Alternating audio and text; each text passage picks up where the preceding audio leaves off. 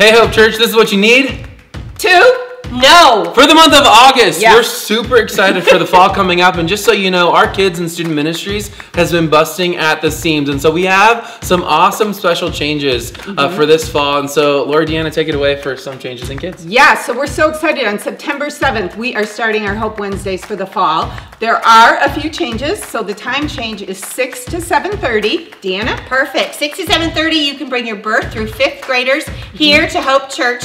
We will serve them a really great snack. We'll have our really super great curriculum, and large group time, small group time will be just the same. But the time is different and there's no dinner.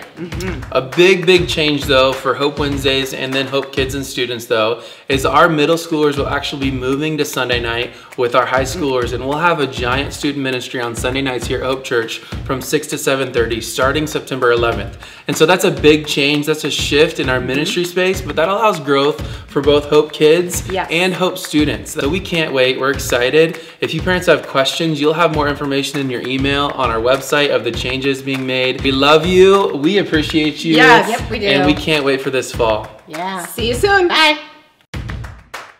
Hey Hope Church, it's Jeremy Jensen, your Elder Board Chair. I just want to personally invite you to our annual Vision Gathering, which will be taking place on Sunday, August 21st at 4 p.m. right here at Hope Church.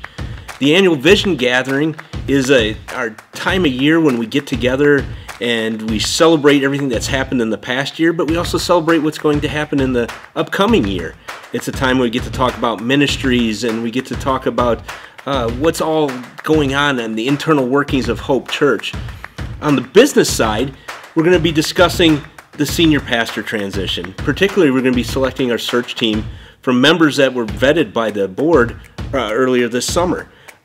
Additionally, we're going to look at some bylaw changes and some things that are going to affect the church coming up in the future. So, ask you all to be there, and again, for more information on the senior pastor search, look at our website. And I look forward to seeing you there, and thanks for everything you're doing. Fall semester is a great time to join a life group as things are just starting up again after the summer break, and we would encourage you to check them out. At the end of the month there will be a chance to sign up and look at the different groups available, and we encourage you to join a group as you grow in your faith, and maybe that's a great next step for you. And that is what you need to know for August.